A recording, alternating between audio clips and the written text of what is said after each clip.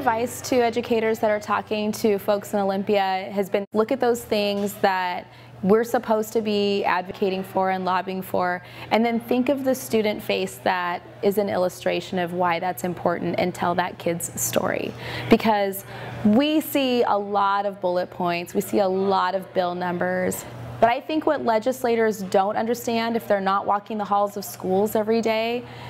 is the story of those individual students. And so I would just encourage educators to think of the one student whose story really illustrates that point and share that student's story.